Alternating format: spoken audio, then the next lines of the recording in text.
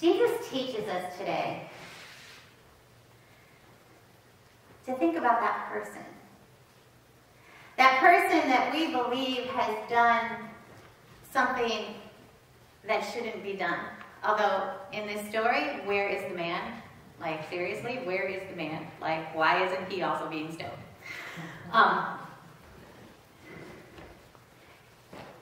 He shows us, in some ways, the path of forgiveness that we've been studying, right?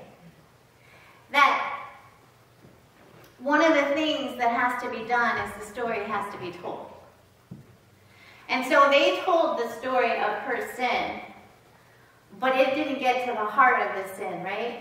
Like, one of the things we said is the first step is to tell the story.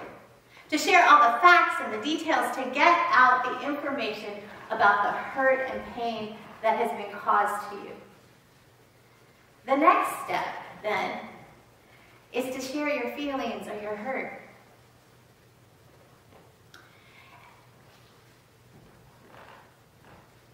And in this story,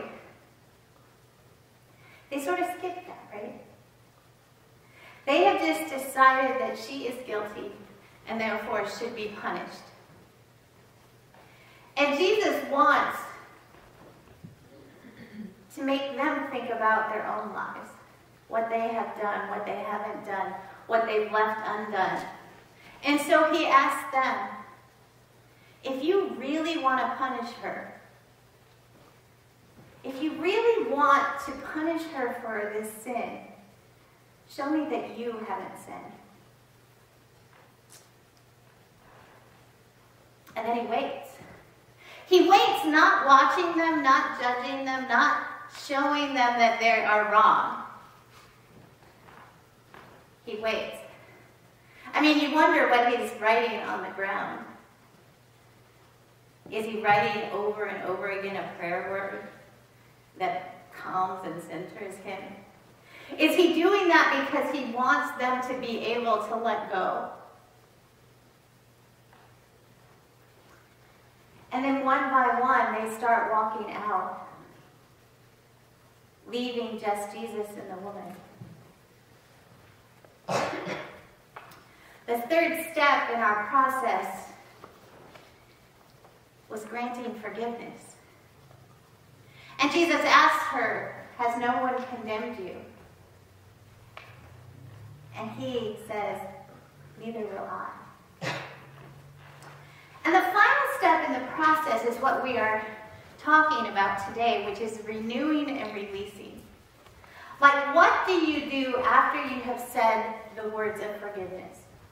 After you have shared the story, named your hurt, granted that person forgiveness, what's next? And what Tutu argues in this book is that the final step is that you have to release the person, or you have to renew your relationship with that person.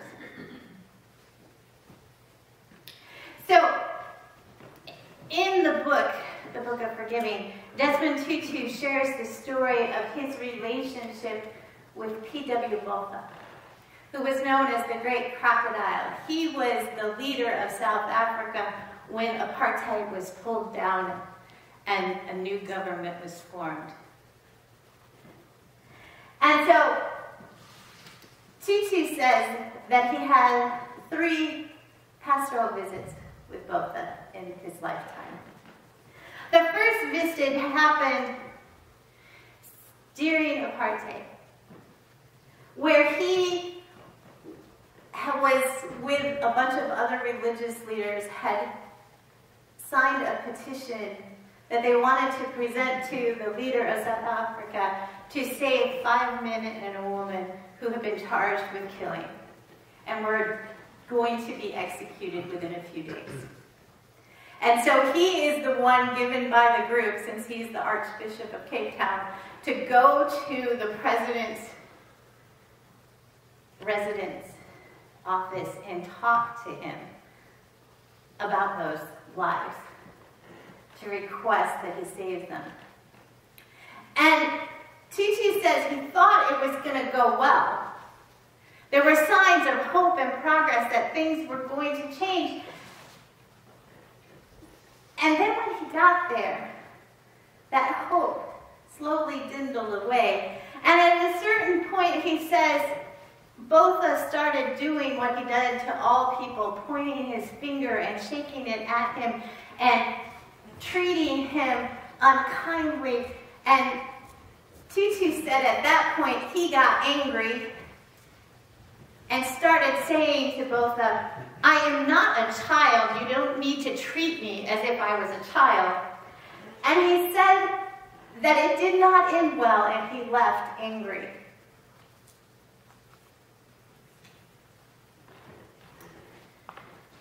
Skip forward 10 years. The apartheid regime has fallen, and Nelson Mandela is now president of South Africa. And Desmond Tutu has his next pastoral visit with Mpho. In this visit, he has been charged by Nelson Mandela as part of the Truth and Reconciliation Committee to go to Mpho and invite him to sit on the stage right next to Nelson Mandela and to share the truth. And so he goes again to visit him in his role as the Archbishop of Cape Town, in his role as one of the leaders of the Truth and Reconciliation Committee. And the answer he gets in return is no. No, I won't sit there on the stage. I won't sit next to Nelson Mandela and speak the truth about what happened, about what I did. How do you move from those two incidents into a point where you can forgive that person? Because in this case, it is a leader who allowed horrible things to happen to people under his watch. It is a leader who let his soldiers hurt and kill black people, who let police officers terrorize whole communities, who put people behind fences in camps. How do you grant that person forgiveness who the two encounters that you've had with them have not gone the way that you wanted them to? Who himself has not acknowledged what he has done? How do you move to forgiveness? And how do you renew the relationship and release that person? Tutu says he had one final encounter with Mpho. One final pastoral visit. And it was at the time when Mpho's wife had died. And he says at that point, what he was coming to Mpho as was not two adversaries on different sides of the political argument, but he was coming to him as a husband who loves his wife deeply. He was coming to him as the pastor who would be with him in his grief. And he says, I had forgiven him. And in that moment, in his pain, he was able to release all that was inside those negative feelings. And this may be the hardest step on the path of forgiveness. Whether you choose to renew the relationship or you choose to release the relationship. For those who are family members or close friends, for those, it's a little easier to renew the relationship because you don't want it to break completely. And so you learn how to forgive because you want to move forward. With those who have harmed you, that aren't a close family member or a friend, it's a little harder and sometimes impossible to renew the relationship. Instead, what you often have to do is release it. And he says that one of the ways you do that is if you can't encounter them yourselves. If you can't form a relationship with that person because of the serious harm or the danger that it will put you in, or because they are already dead. That you need to find a person that can listen to you, that can empathize with you, that will believe you, that will understand what happened, that allows you that space to share and tell this story. So the example they give in this book is of a family whose daughter had been killed in South Africa. She was a aid worker, missionary who was there and got accidentally, randomly caught in the violence and was killed. And he shares the story of the parents. How do you move from being caught in a place of deep grief because your child has been taken you in a random act of violence because of the structure of the system? How do you move forward?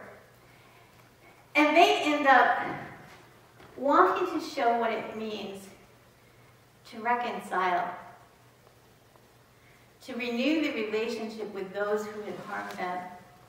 And they set up an organization in their daughter's name to help people. And they got to know one of the men that was involved in the killing.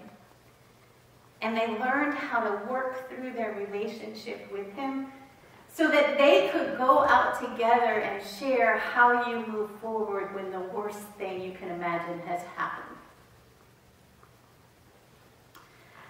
But they also share the story of Mpho, his daughter. And I told you the beginning of the story where in her house, her maid had been killed by someone.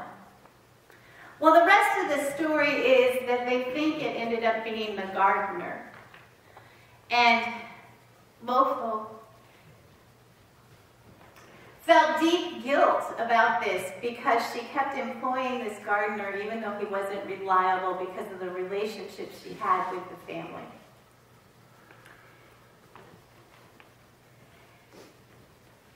And so he is arrested for it. The trial, I don't think, has happened when the book is written. But they say in this chapter, sometimes you're not ready. You're not ready to release and renew. You're not ready to take that next step, and that's okay. It's okay to know that you aren't ready to let go of what has happened.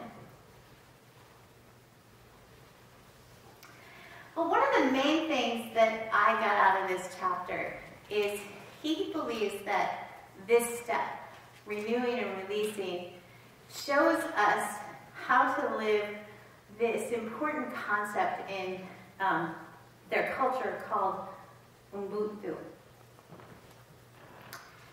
Meaning that I am because you are. He says the real translation of this word is humanity. That we are invited to take and know that every other person we encounter is part of our shared humanity. That I can't be who I am without all of you also being who you are. That we are in this relationship that is never ending and never stopping, and we need to renew those relationships. That in order for the world to heal, in order for ourselves to heal, we have to learn to see the humanity that is present in everyone around us.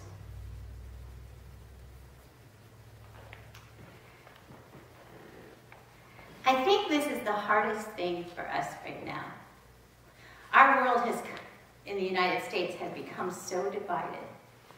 that we have a tough time experiencing the humanity of those who are different from us. We have come into camps where we don't want to talk about their humanity, experience their humanity, and realize that we can't be if they aren't. How do we do that? Because right now, we aren't willing to. We're willing to fight to the death about our positions and opinions, but we're not willing to sit down at the table and share a meal and hear how we're more alike than different. And that is at the crux of what's wrong here in the United States. We have seen each other as the enemy and are now talking about it. Have you in your lifetime ever heard so much talk about civil war? Ever. This is something we should be ashamed of that happened a long time ago. And yet we're talking about doing it again. And what Tutu wants to say to us is there is a different path.